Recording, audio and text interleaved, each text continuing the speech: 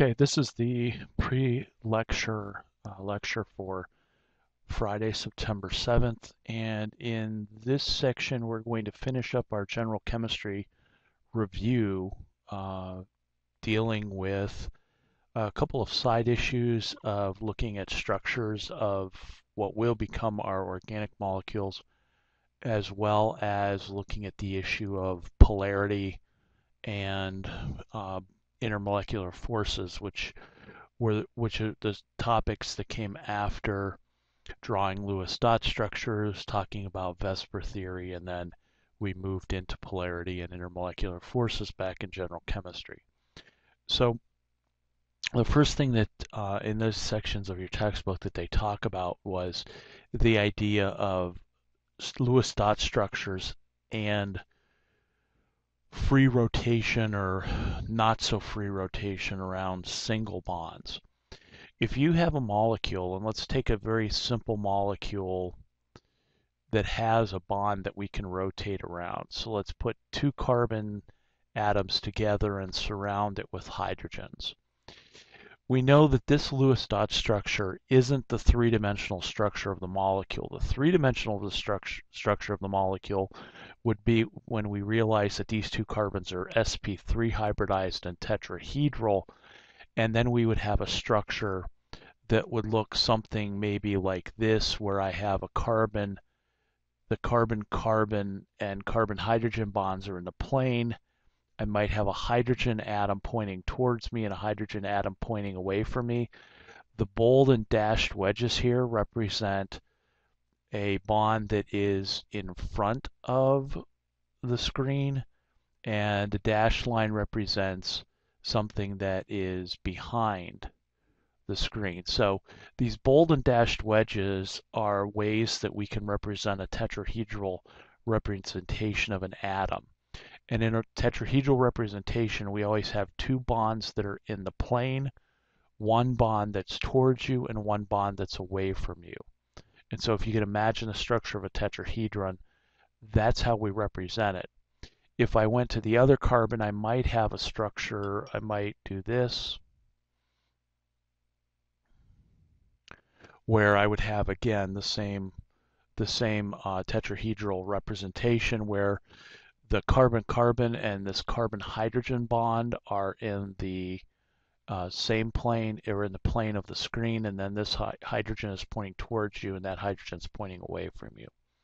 But this is the true three-dimensional structure. The Lewis dot structure is not a three-dimensional structure. You've got to take that through VSEPR theory to get your three-dimensional structure.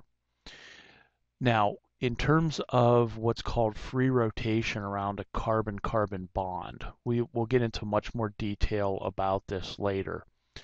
But basically, I can rotate around this carbon-carbon bond and rotate these hydrogen atoms, or this CH3 group, so that this hydrogen could rotate behind the plane of the board, this hydrogen could come in front, or could come into the plane, and then this hydrogen could go that way. And so I have this sort of free rotation around the carbon-carbon bond. It's not free, but at room temperature there's more than enough thermal energy to overcome this. And we'll talk about the details of this. This is actually the difference between what's called an eclipsed and staggered conformations later on. But the idea here is that if you have single bonds, you can rotate to form different three-dimensional structures. And the point that they're making in the textbook is that if I had a structure where I had a CH3 group attached to this carbon with two hydrogens here, and then another carbon with a hydrogen, and another CH3 group, this Lewis dot structure would be exactly the same as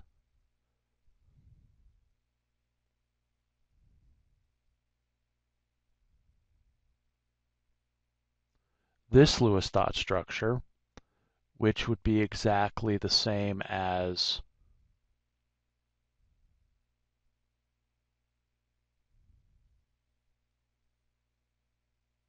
that Lewis dot structure, which would be exactly the same as this one. All four of these structures are the same molecule. If you were to take this Lewis dot structure and sort of imagine it in this three-dimensional structure, you might have a CH3 group. And remember, a CH3 group is nothing more than a carbon, a tetrahedral carbon that has three hydrogens attached to it. That's our CH3 group. You can imagine that maybe you have the CH3 group back here, and then you could maybe rotate the CH3 group up here or down here. That's kind of, but not exactly what these four represent. These four represent the same Lewis dot structure, but in just slightly different formats. But all four of these structures are exactly the same. And when we look at Lewis dot structures, what we have to do is we have to realize that there are four carbon atoms here attached in a line. Whether that line goes this way, or 1, 2, 3, 4 carbons that way, or 1, 2, 3, 4 carbons that way, all three of these are the same structure because there's a CH3 attached to a CH2, attached to a CH2, attached to a CH3. And the same thing's true here. CH3 attached to CH2, attached to CH2, attached to CH3. And so all four of these represent the same structure. Okay. It's as if I wrote water this way. You learned early on in general chemistry that that's a valid Lewis dot structure for water, that's a valid Lewis dot structure for water, etc. The oxygen's attached to two hydrogens with two lone pairs. It doesn't matter how I order them or in what direction, because this is not a three-dimensional representation. This structure right here is a three-dimensional representation. Okay, so the point that the book's making is that when you have single bonds, there are, in essence, different three-dimensional structures that you get by rotating around the carbon-carbon bond, but they all represent the same molecule or the same structure, and the same structure chemically. Now that's not true when you go to double bonds, because if you were to take,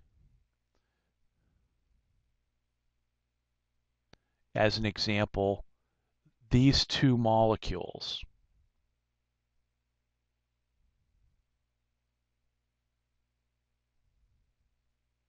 these two molecules would actually have slightly different physical properties because they actually don't have that quote-unquote free rotation around the carbon-carbon bond.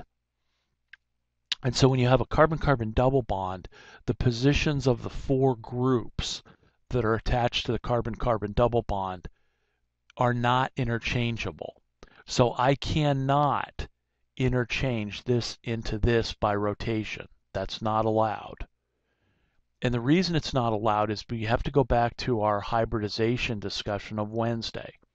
If I was to draw out an orbital picture of this molecule, I would have my sigma bond, and I would have my pi bond, and I would have the hydrogen maybe pointing towards me and the chlorine away, the other hydrogen pointing away from me and the chlorine like this. So here's my pi bond, and then here's my sigma bond that holds the carbon-carbon bond together.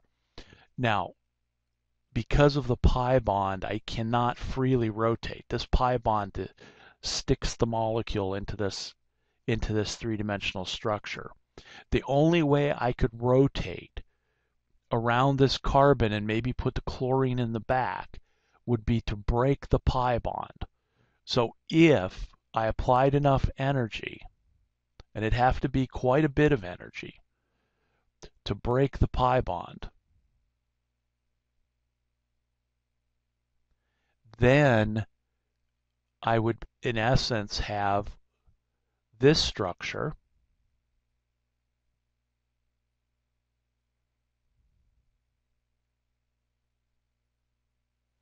with each of the p orbitals having one electron, and now I would just simply have a single bond that I could freely rotate around and then I could convert this structure up into this one.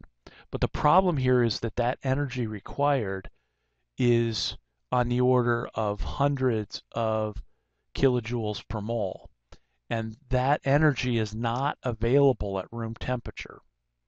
It's not available to the molecule at room temperature. And so there is no quote unquote free rotation because that bond just doesn't spontaneously break. And so in the case of the single bond at room temperature, there's plenty enough energy to cause this carbon-carbon bond to rotate. That's why we call it quote unquote free rotation.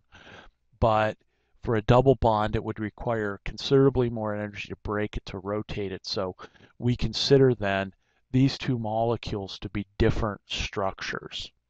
And they do have different physical properties. And later on, I'll show you an example where this molecule is polar and this molecule is not polar, the one on the left.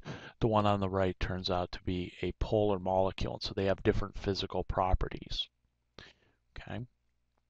So that's what that point, the first section that the book is for this reading talks about. Now this gets us into the idea of isomers and what different types of isomers. Basically, when you talk about isomers, these are going to be molecules that have, in essence, the same molecular formula, but they're going to have different structures. And the question is, what do we mean by different structures? So the book, first of all, defines two types. The first is constitutional isomers, which I don't like the term constitutional in this context. I call these structural isomers. That's the older term. So constitutional isomers or structural isomers, they do have the same molecular formula. But now I'm going to define structure a little bit differently and say that the atoms are attached differently.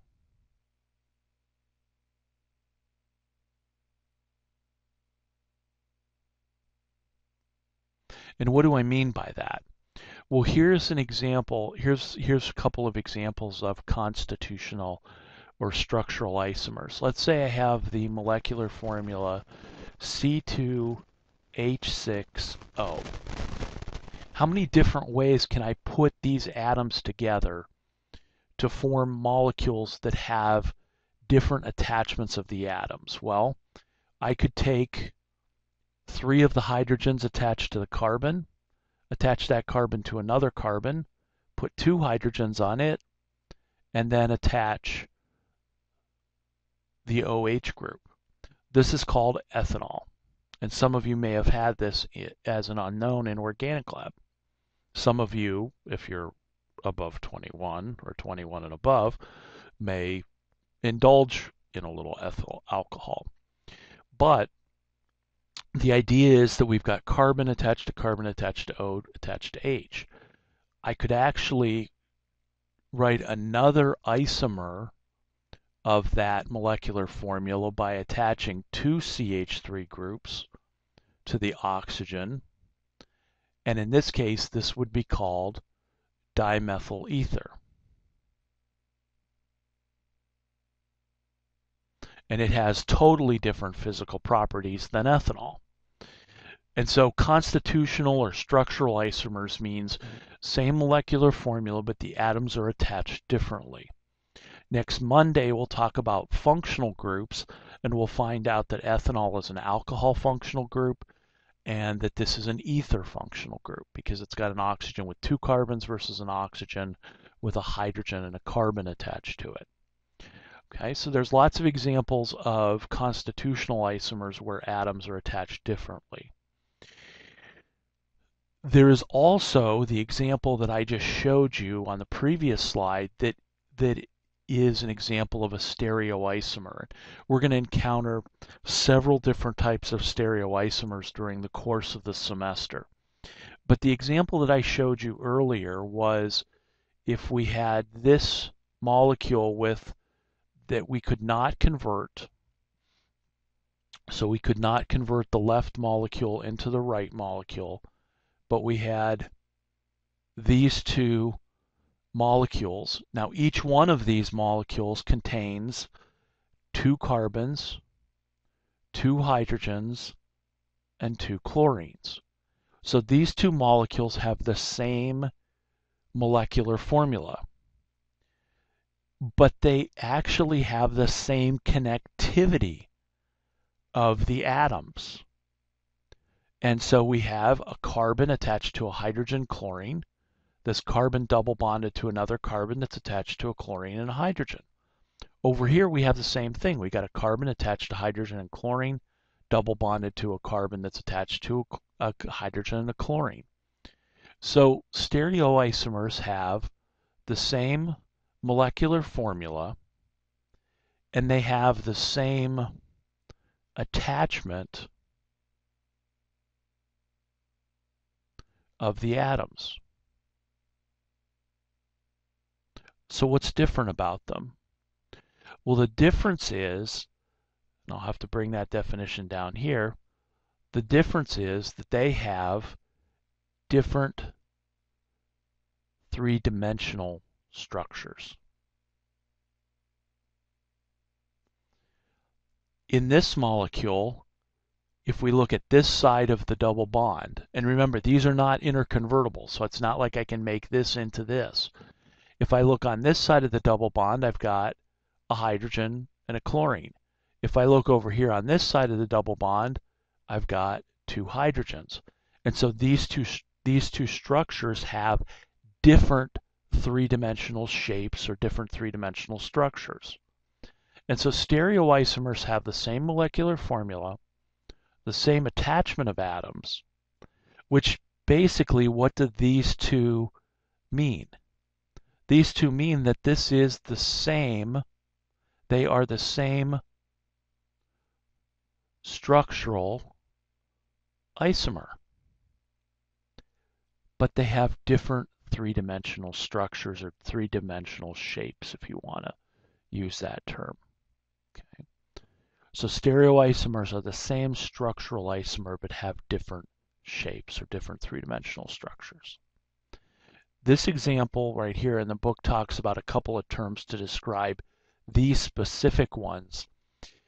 When you have groups that are attached differently to carbon-carbon double bonds, those are what are called cis-trans isomers. I think the book uses the term geometric isomers, but I like cis-trans isomers, and it's going to be a little bit of some time before we define cis and trans in this context, but basically this would be called the trans isomer of this molecule, and this would be called the cis isomer of that molecule. And the reason that I would call it the trans isomer, trans means across in organic chemistry terms, and so these two chlorine atoms are across from each other in the double bond. They're on opposite sides, is the way we'll define trans later on. They're on opposite sides. Whereas, and the same thing would be true for the hydrogen. I could say this hydrogen and this hydrogen are on opposite sides. In the cis means the same side, and so in this case, the two chlorines are on the same side of the double bond, or we could look at it and say the two hydrogens are on the same side of the double bond. So cis-trans isomers are a type of stereoisomer, and we'll come back to this in another week or so when we talk about cyclic alkanes, because they have specific cis and trans stereoisomers. And I'm going to point out one other thing here, that cis and trans isomers cannot be interconverted without the application of some pretty serious energy. We can't turn cis into trans unless I break the pi bond first, like I saw on the previous slide. Okay, so that's the difference between our free rotation, where we can have different Lewis dot structures that are identical to each other. If they involve double bonds, there's going to be no free rotation, and so we're going to end up with different structures, which we can further define as different cis-trans isomers or different stereoisomers. Okay, and we'll talk about the constitutional isomers and structural isomers as we talk about functional groups next week on Monday.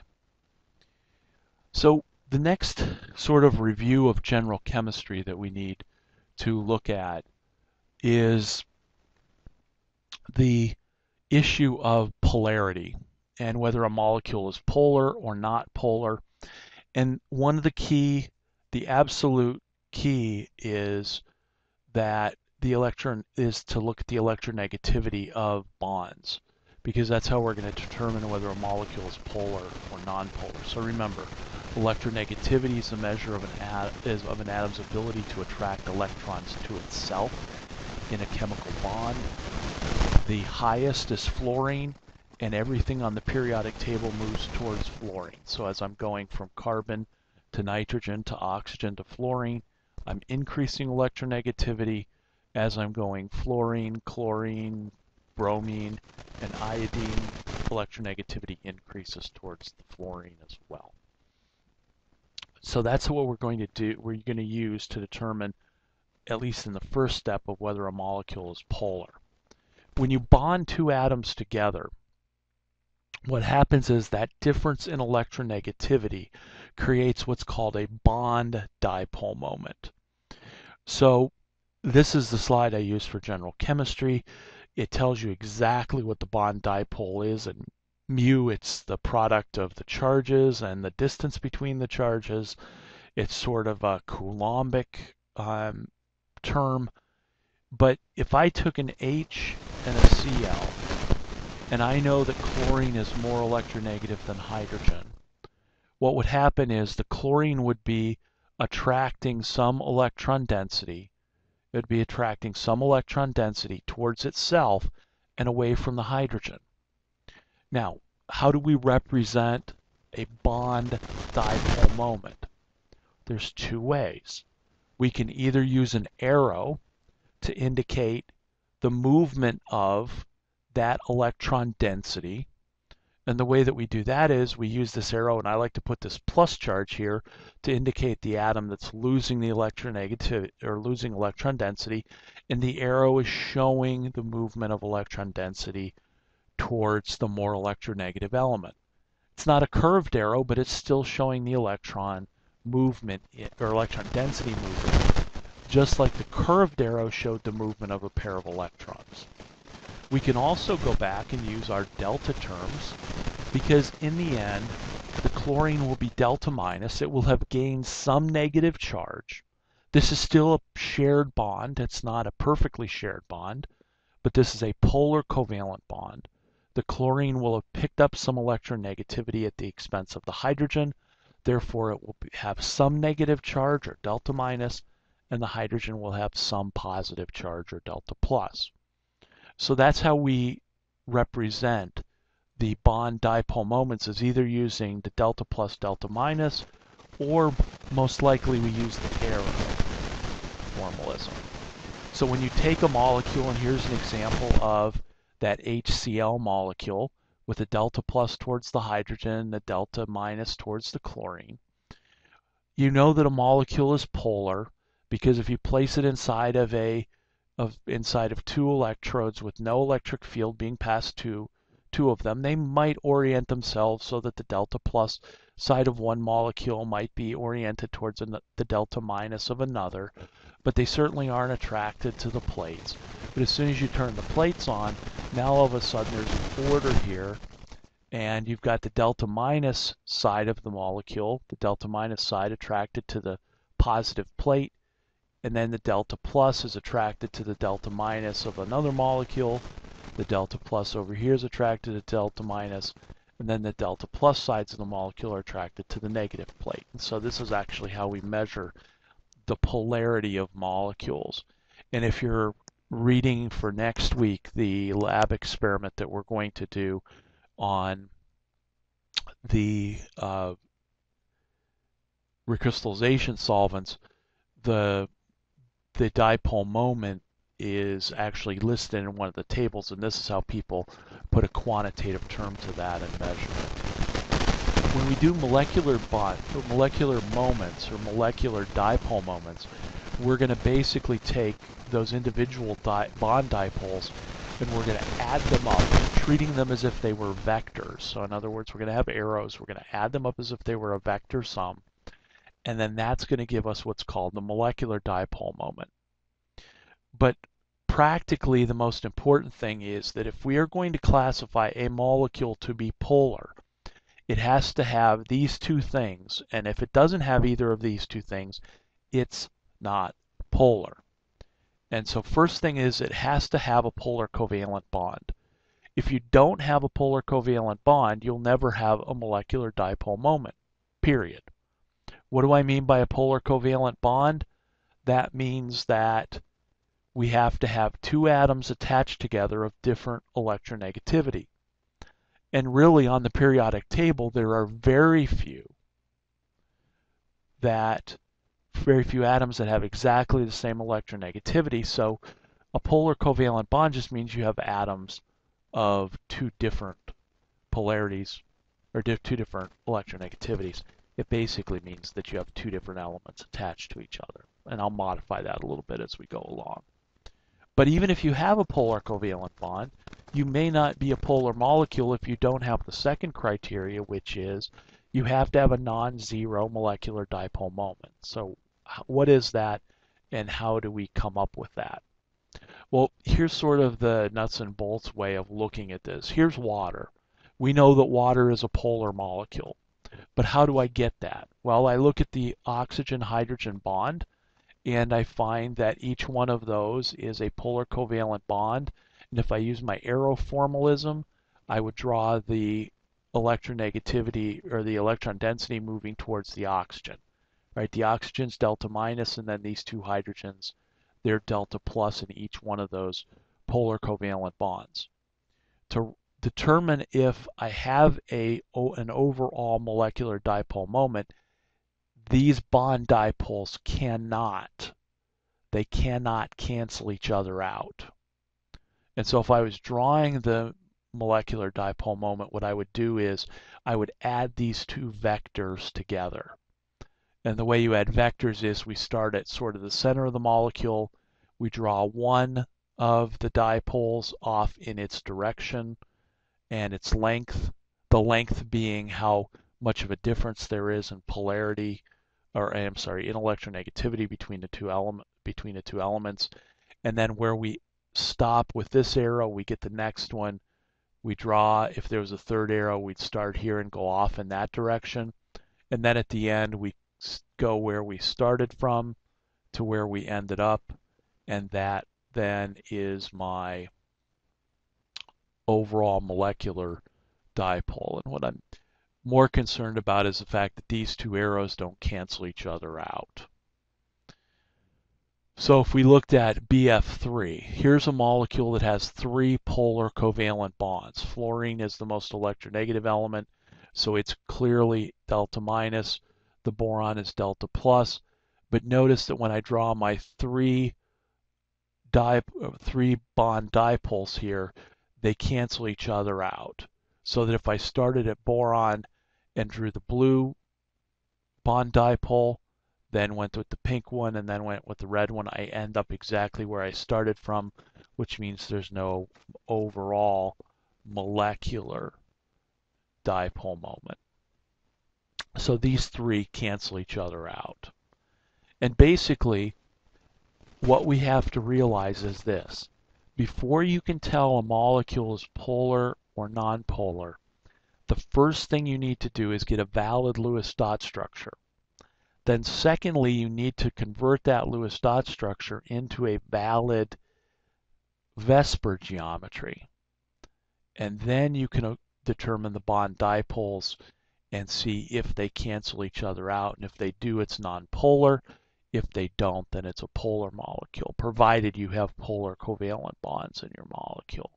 So that's why the Lewis dot structure converted to VSEPR theory is so important. In general, if you have a symmetrical structure, and this molecule would be symmetrical because I could pass sort of a plane right down the center of this BF bond, and the left and right sides would be the same. If you have a symmetrical structure where all the atoms that are attached are the same, they will cancel each other out. And that's the case for the BF3. So here's water again. We know that water had a bond dipole this way, a bond dipole that way, and an overall net dipole. These two did not cancel each other out. And then these types of pictures you'll see in your textbook. These are sort of electron distribution maps, or actually they're charge distribution. Red is always where the delta minus charge in the molecule is, and then blue is always where the delta plus charge is in the molecule. So really, being a polar molecule means this, that you have an overall molecular dipole moment, but what does that really mean?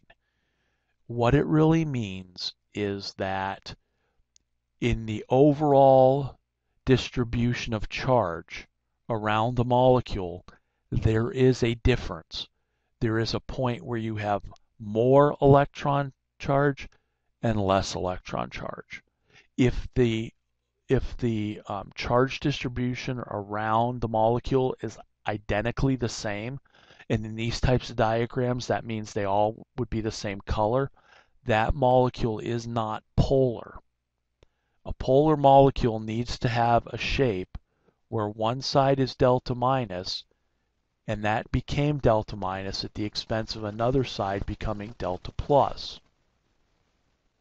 If all of it's delta minus, or if it's all of it's delta plus, and the same delta minus and the same delta plus charge, you're not polar. You don't have a polar molecule, which means all of your bond dipoles will cancel out. Here's ammonia, NH3, right? So drawing the Lewis dot structure of ammonia, I would have this with the lone pair. Now, lone pairs don't actually come into play when we're determining polarity of the molecule. So if I wrote ammonia like this, what would I do? I would look at this ammonia and I would say its VSEPR electron pair geometry around the nitrogen is tetrahedral. So I'd have some lone pair here that I'm not going to worry about, but I would have a tetrahedral geometry. So I'd have a hydrogen, and maybe the hydrogen and lone pair are in the plane of the screen. There's a hydrogen pointing towards me. There's a hydrogen pointing away from me. Now when I draw my bond dipoles, they would go like this.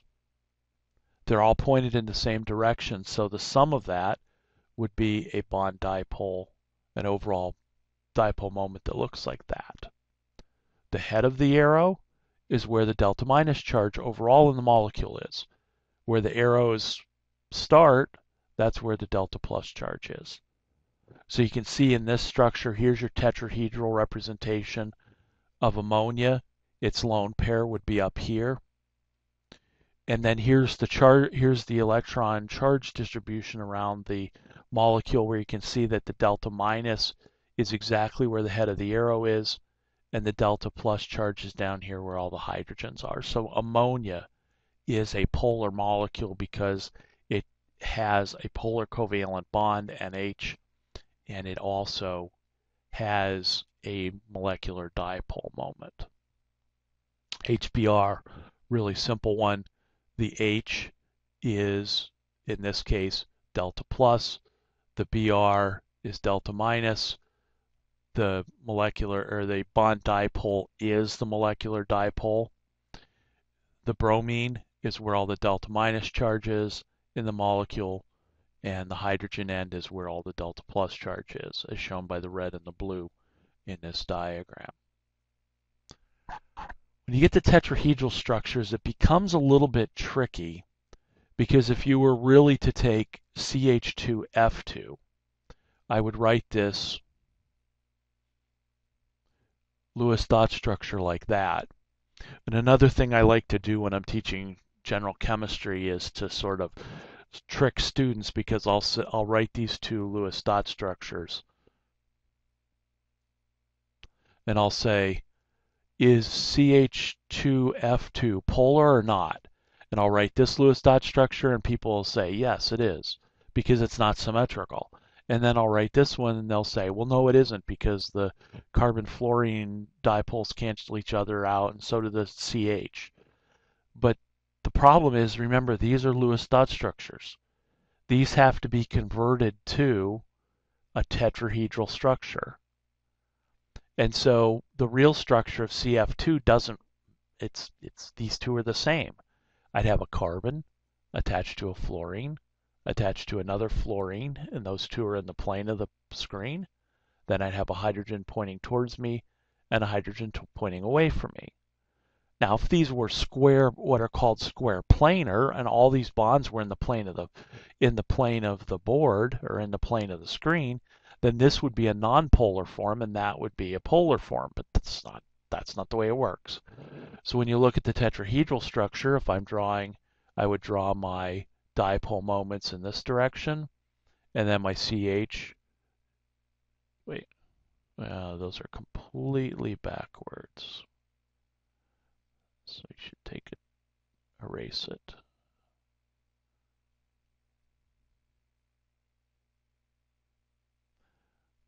They go in this direction, right? There's my individual bond dipoles there. Here's my bond dipole there. They're all pointing in the same direction in the tetrahedron, which is right there. And you can see that down here. Down here you can see huge delta minus charge, very strong delta plus charge on that side of CH2F2. Okay. The only way a tetrahedral structure will be nonpolar is if all four atoms are exactly the same. And if all four atoms are exactly the same, then that will be a nonpolar molecule.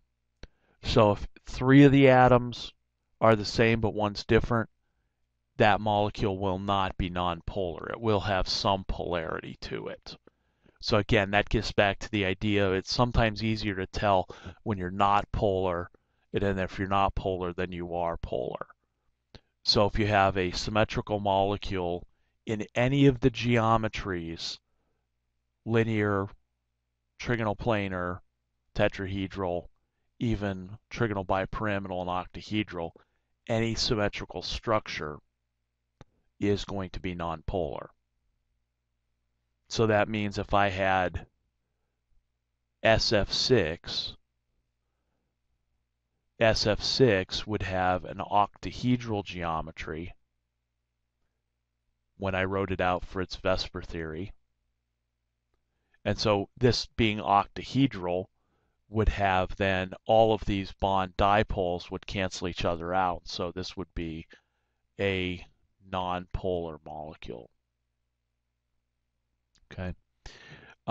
Again, if I took one of these fluorines away and I put a lone pair in, then the molecule would be polar. So any symmetrical structure in any of those geometries is going to generate a nonpolar molecule. Okay. And we'll do some more examples in class where I'll give you a couple of structures and then you can tell me if they're polar or nonpolar after drawing the appropriate Lewis dot structure, converting that to Vesper theory, and then looking at the bond dipoles and the molecular dipoles. Why do we do polarity? To get to intermolecular forces. So intermolecular forces are typically the beginning of general chemistry second semester. And there's two types of forces that are in a molecule, the bond energies that hold the atoms together. If you want to break two atoms apart, it's going to cost you hundreds of kilojoules per mole. Then there's the forces that hold molecules together.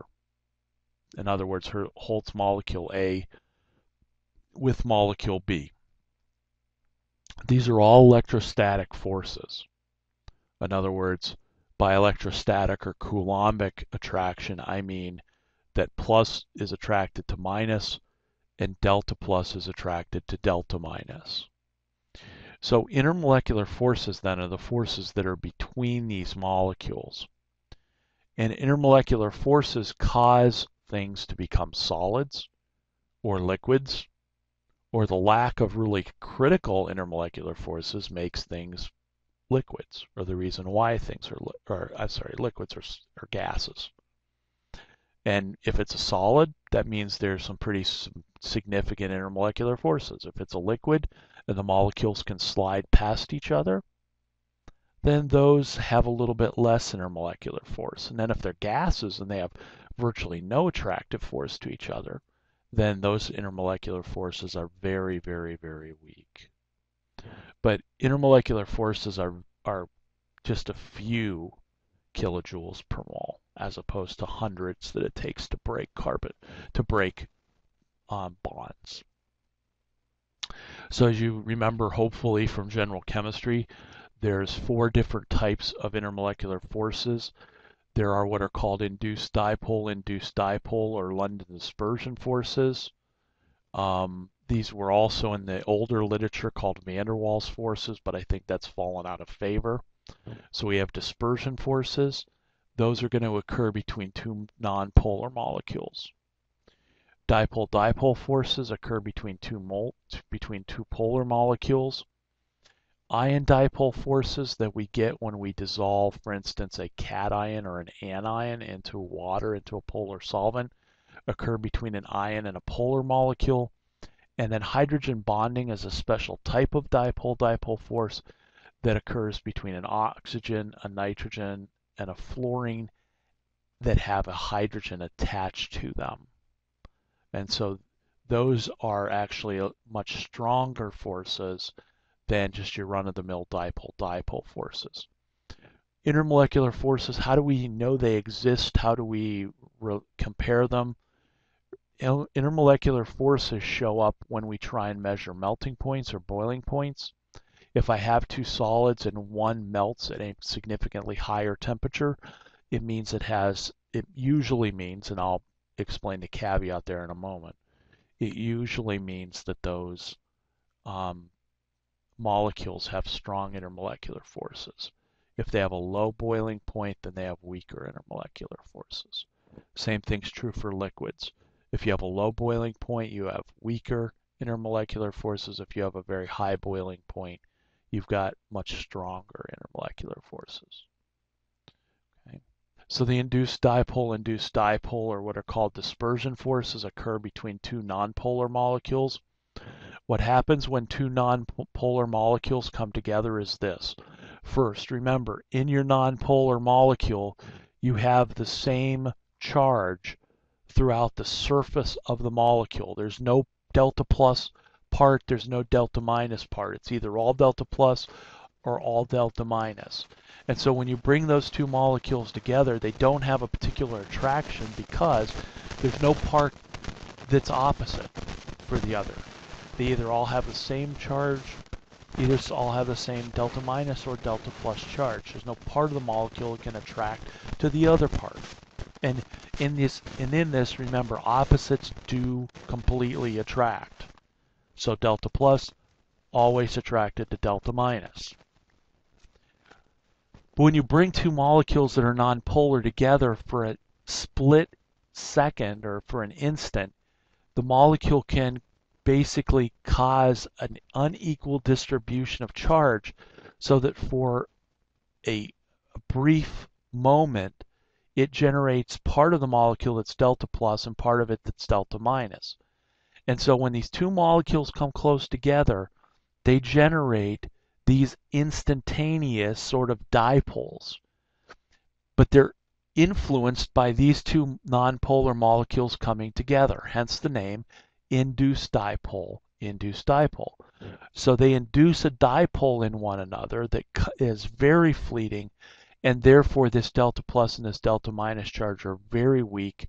And so overall, this is an incredibly weak intermolecular force, but it is an intermolecular force nonetheless. So it's an instantaneous induced dipole in the molecule that then causes the opposite charges to attract to each other.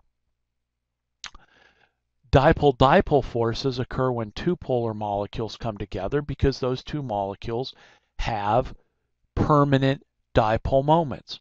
So the examples that are shown here that are a little bit difficult sometimes to see in the box is if I brought two CH3Cl molecules together.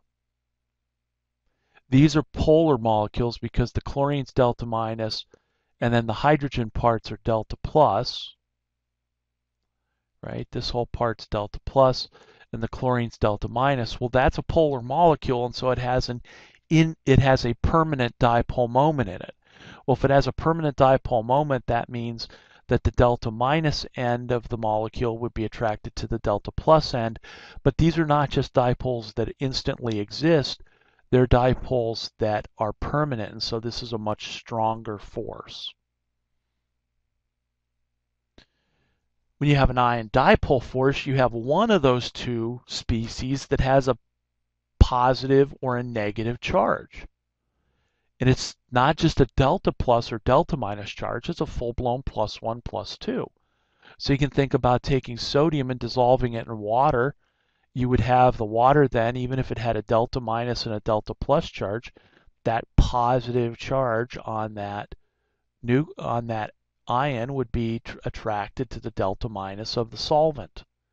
And again, this is a stronger force because while this is just a delta minus charge from the polar nature of the molecule, this is a fully blown positive one charge. And in Coulombic attraction, the strength of the attraction is proportional to the charges. So the bigger the charge, the bigger the attraction. Same thing would be true if I had a delta positive part of a solvent that would be attracted to the full-blown negative one charge of an iodide ion. And these are the types of forces that we see when we dissolve ionic solids into water.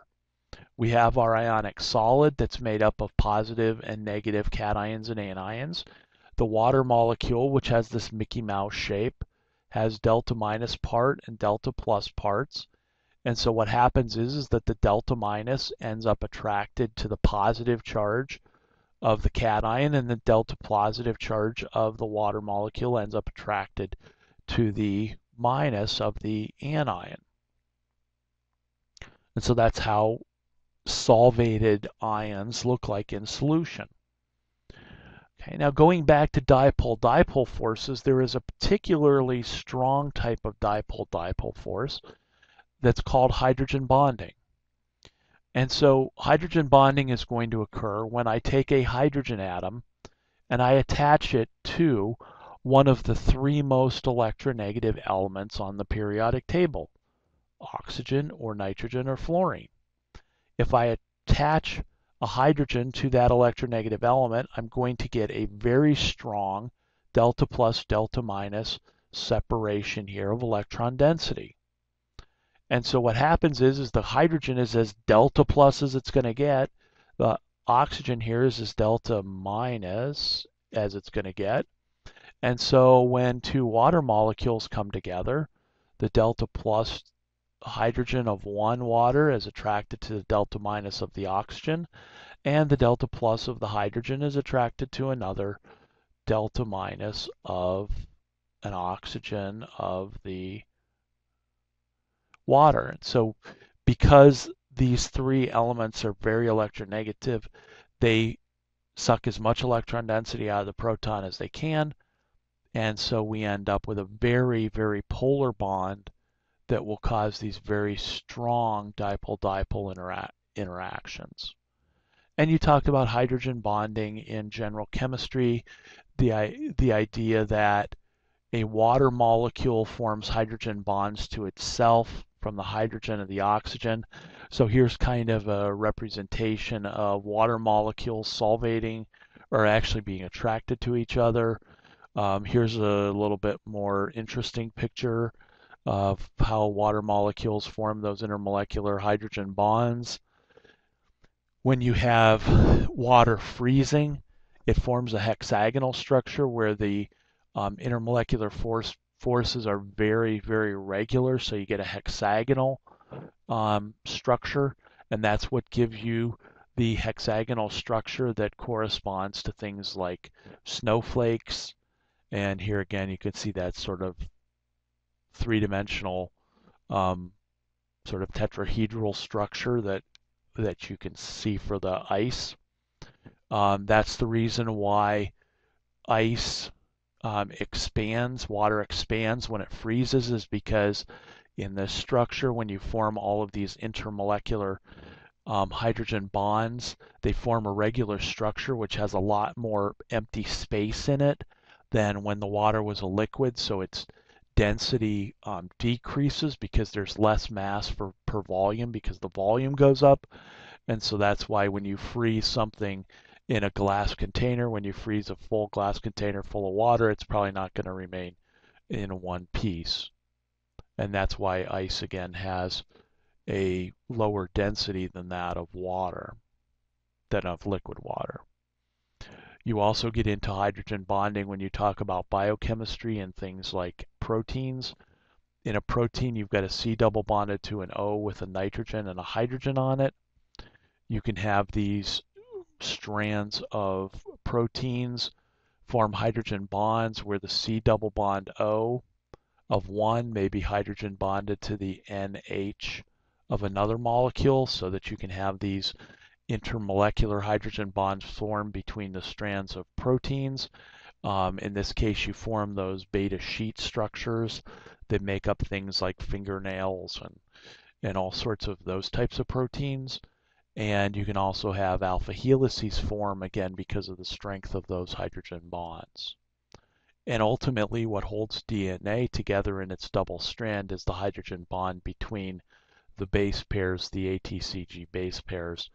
And so you've talked extensively in general chemistry and probably even in general biology about the nature of the hydrogen bond.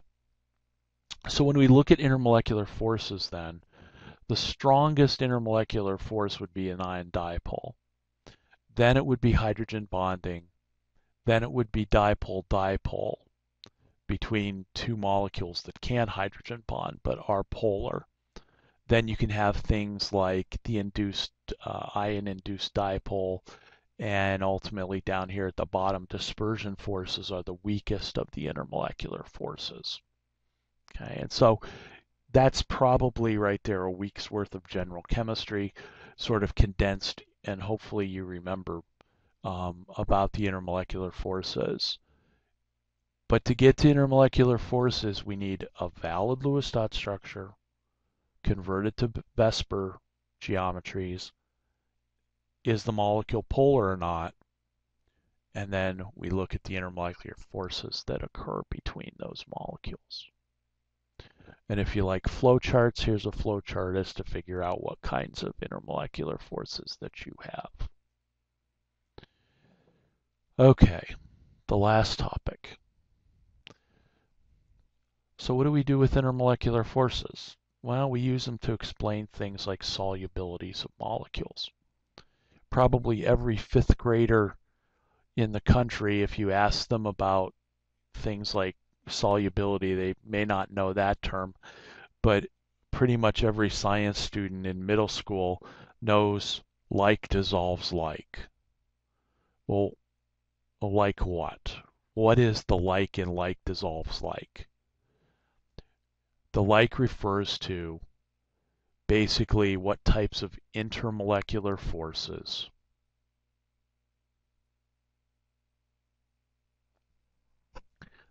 that two molecules undergo.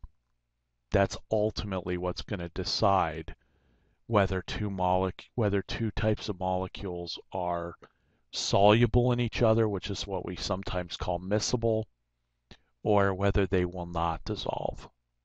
Sometimes we think about the like meaning polar versus nonpolar, but polar versus nonpolar is what ultimately gives us the intermolecular forces. Now, if you're going to really get into the gory details of solubility, what we have to realize is what's the ultimate reason for something to be soluble, or for two things to become miscible with each other. And ultimately, we would have to worry about the delta G of the system. So we have to go all the way back to general chemistry and talk about the free energy change and whether that is spontaneous or not spontaneous. Okay, and remember delta G is equal to delta H minus T delta S. So we have to know about entropy and we have to know about about enthalpy delta H and entropy delta S. Well, delta S is the disorder of the system, and in essence, the disorder when you're making a solution out of two pure liquids or two pure substances, the disorder goes up, right, automatically. So the disorder increasing is going to be a positive term, so the question becomes the delta H. And it also ultimately becomes the T in the temperature as to whether or not this will or will not become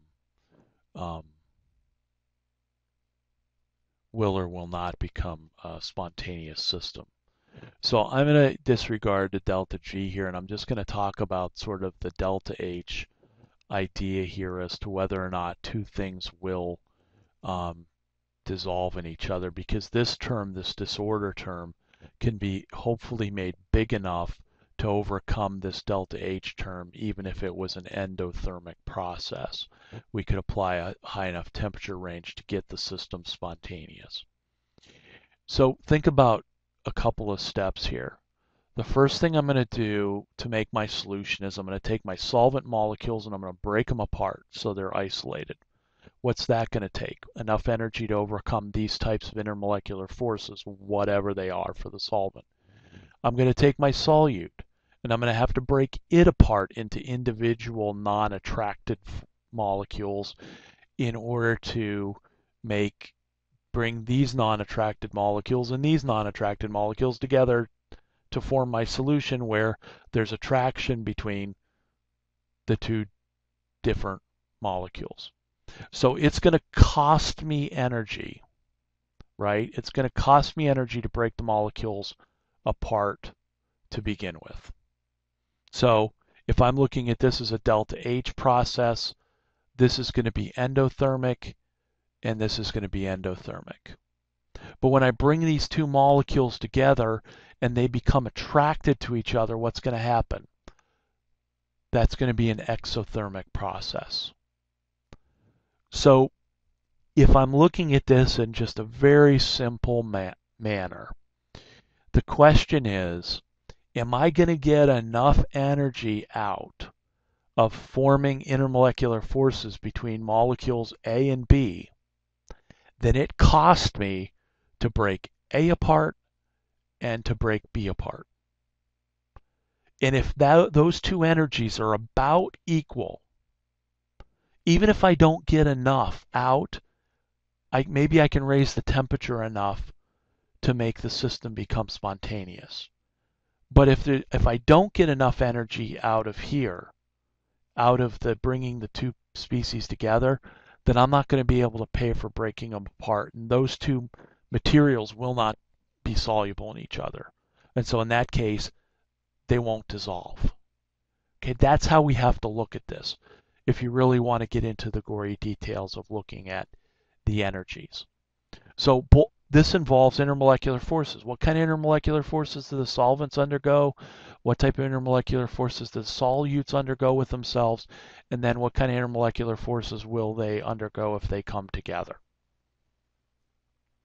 So when we look at taking an ionic substance and dissolving it in water, what am I going to have to do?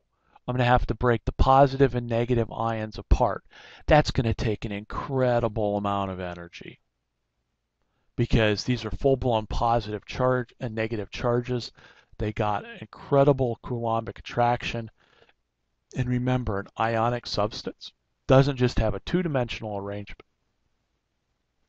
In the back here, there's a three-dimensional structure, so every ion is surrounded by like 6 different other ions.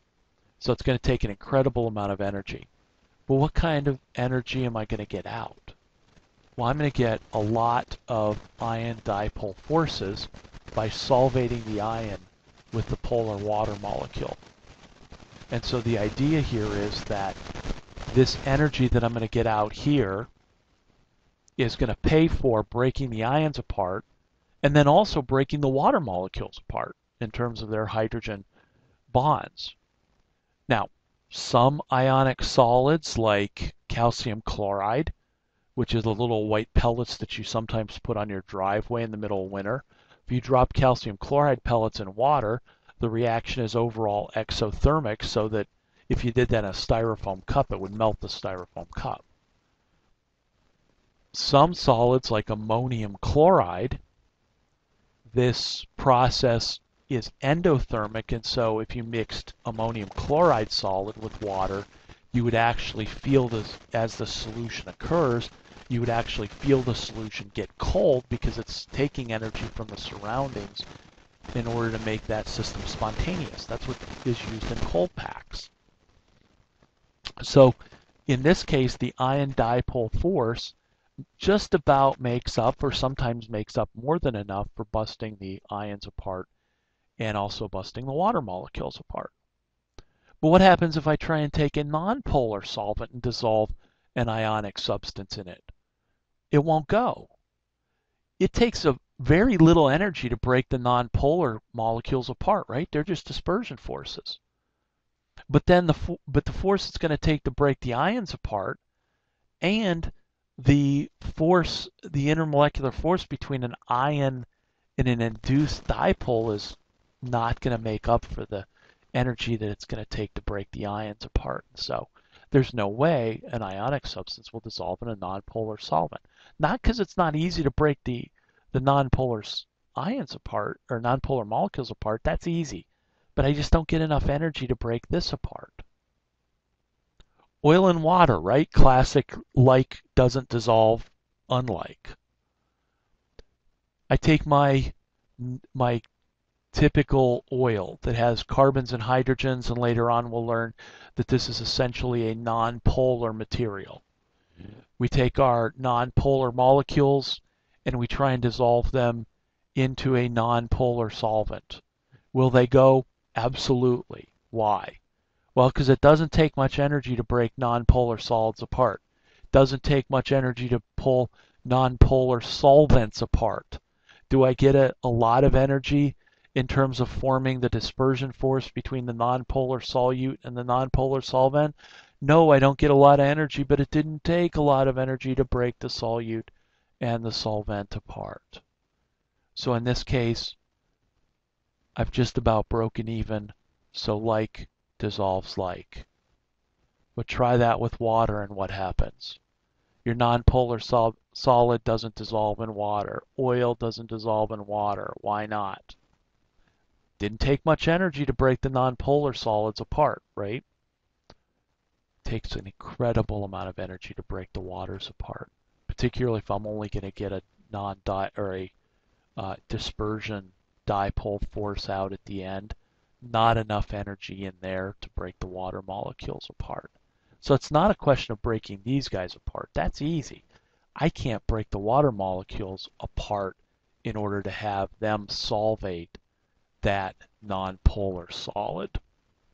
And so we use intermolecular forces in essence to figure out how much energy it's going to take to break the solutes apart, to break the solvent apart, and then see how much we get back when we form the solute-solvent intermolecular force. And again, if you just about break even, then you can probably get the material to dissolve. If you don't, it won't. And so we have all sorts of different types of non-polar molecules. Here's one. These are long-chained, what are called carboxylic acids. I've got lots of carbons and hydrogens on this tail. And then I've got a C double bond OH group, which is a polar group. This is what would be used to make, in biology, a fatty acid. Here's the fat part, the nonpolar part. We take a nonpolar part and we attach it to a polar group. And what do I get? I get a molecule that's got a polar group and a nonpolar group. You may say, so what? Well, here's so what. If we take that polar group, and in particular with a carboxylic acid, if I deprotonate it so it becomes a fully negative end, Then I can make things like surfactants, which is just a fancy name for a soap or a detergent. I got a long hydrophobic end, right? The hydrophobic is the nonpolar end. I've got a hydrophilic end, water-loving polar end.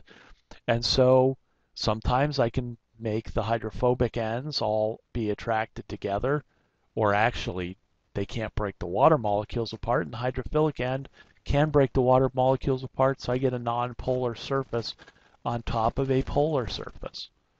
When we wax our cars, that's in essence what we do, is put a nonpolar material over a polar material. The long chain carboxylic acids, when we put them together, we make triglycerides from biology. What are triglycerides? Well, they're either fats or oils. It's a fat if it's a solid, and it's an oil if it's a liquid. It doesn't get any easier than that. We got our non-polar groups here. And then we have this sort of a polar group here that kind of holds this together. Here's what that would look like with all the gray, the white and the gray being the non-polar part of the triglyceride. And so what do we do when we take that triglyceride and we treat it with sodium hydroxide? We break the fat or the oil up and we make this polar head group. And now what we've done is we've made a detergent or a soap. So if you want to make soap, get some fat or some oil, go get some lard, which is pig fat, or get some coconut oil, which is coconut oil, or what else can you, olive oil, anything like that. Treat it with lye, and you will make a molecule that's got a nonpolar group and a polar group. And what happens? The nonpolar group doesn't dissolve in water, the polar group does. And so when we mix that soap with a fiber that's got some nonpolar grease or oil on it, the nonpolar groups of the surfactant or the soap or the detergent, they become attracted to each other. The head groups dissolve in water, and so what happens? Eventually we get a globule of oil or grease that's surrounded by polar groups that basically solubilize the oil droplet in water, and that's how we use soap to clean up oil and grease and general dirt. So we combine a polar and a non-polar parts of the molecule together to give us something that has the ability to, part of it to dissolve in water, part of it to dissolve non-polar substances. Okay, and that's basically how our soaps and our detergents work. So there's a little practical organic and general chemistry for you. So the idea here is that this lecture was sort of the final part of general chemistry. What do we do once we get a Lewis dot structure, a Vesper theory? We move to polarity, intermolecular forces, and then here's your examples of how we can use the intermolecular forces to do some interesting things. And we'll talk about actually soaps later on towards the end of the year when we talk about the different functional groups. Okay, so that's the last of the reviews. In class, what we will do is I'll give you some Lewis dot structures. Can you tell me whether those molecules are polar or nonpolar? If I give you two molecules, can you write the Lewis dot structures and then tell me what's the strongest intermolecular force that those two molecules can undergo?